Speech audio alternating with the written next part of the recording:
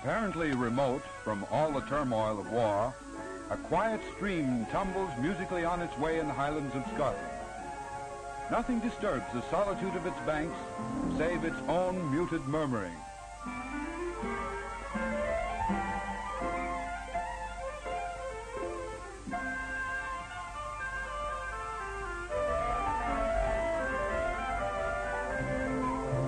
As it flows, it turns an old watermill, which, unchanged for almost a century, once ground wheat into flour for the local inhabitants.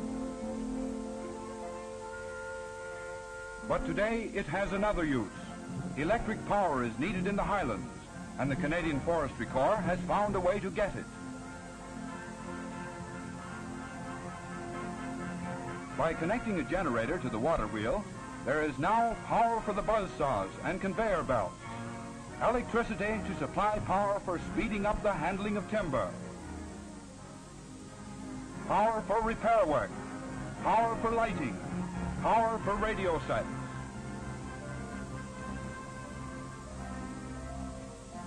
And the little stream which turns the age-old mill goes calmly on its way, flowing onwards to where it meets the sea.